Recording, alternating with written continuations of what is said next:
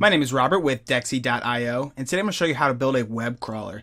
A web crawler is slightly different than a web scraper. A web scraper is going to be more precise in nature, whereas a web crawler is actually going to go to each and every link on the website and extract information that we tell it to. So what we're going to do is we're going to go into these individual products and extract information like product name, product description, product price, and even product page URL. So to start, let's copy the URL that we want to crawl.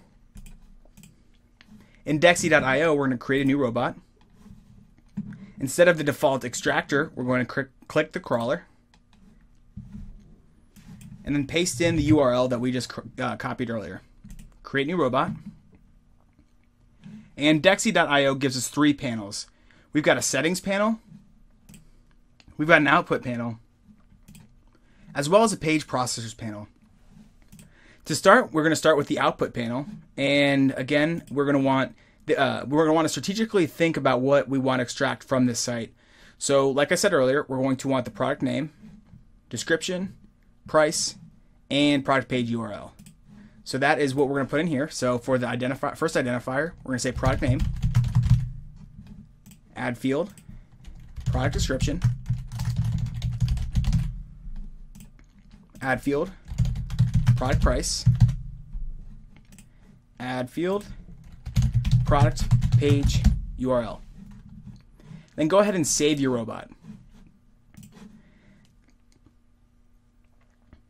Now let's come to the page processors panel. And the page processors panel has two different areas. We've got a conditions area and we've got an actions area. So what's going to happen is dexi.io is going to go to every single link off of the website, and it's going to see if those pages match these conditions.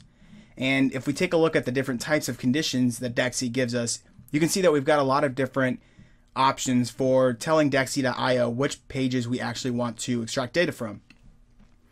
So we're actually, for this demo, we're going to use contains element. And contains element is a CSS3 selector. So we're going to come back to the website, and what we're going to do is every modern browser has the ability to inspect element and look at the DOM and CSS and classes that are on the HTML elements.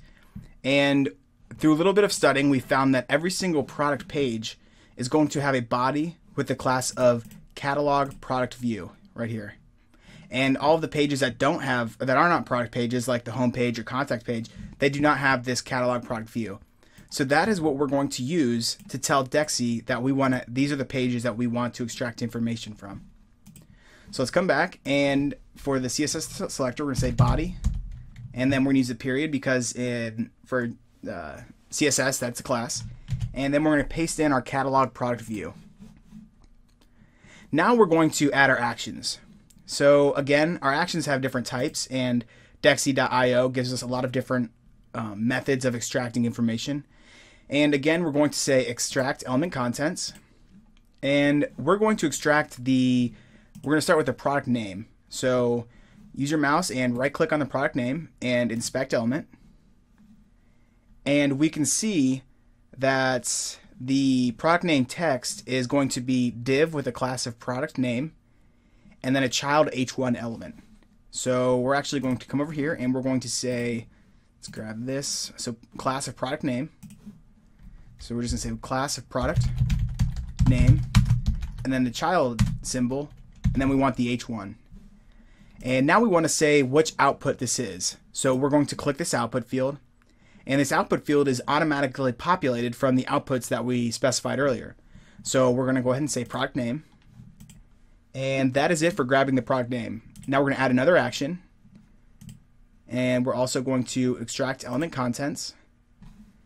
And let's go ahead and take a closer look at this description. So right click, inspect, and we can see, let's open this up, that the description is a class of short description, child class of std, and then we'll have our description. So let's come back. Class of short description with the child class of std. And for our output field, we are going to choose product description. Go ahead and add another action. Again, we're going to use extract element contents. And now we're going to go ahead and extract the product price. So go ahead and right click on the product price, inspect element. And you can see that the price has this class of regular price with a child class of price. So let's come back. Class of regular price with a child class of price. And for our output, we want the product price. For our final output, we're going to grab the product page URL. So to do this, instead of clicking the extract element contents, we're going to extract page URL. And for our output field, we're going to say product page URL. So that is it for building your robot. Let's go ahead and take a look at the settings before we actually create an execution. So the settings here, we've got the name, the URL, the depth. You really don't have to mess with any of these to start your execution. And so we're just going to go ahead and click save. All right, now that our robot is saved, let's go ahead and come back to the projects. And go ahead and click on the latest crawler. Click new run, and give it a run name. So we're going to say test run 1. Hit OK. And go ahead and click open. Now here you've got some settings about your run, and a couple of these settings that are important to know about are concurrent executions. So you can bump this up to speed up your executions. And you've got screenshot mode, all sorts of really important and helpful configurations that dexi.io gives you. You've also got these integration methods, and this is where you're actually going to start your execution. So go ahead and click this green execute now, and we've started our robot execution. Let's go ahead and click view.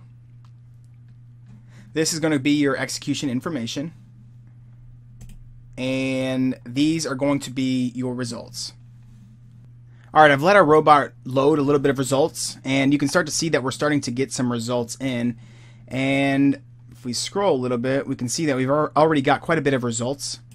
And up top, we can see we've got product name, product description, product price, and product page URL.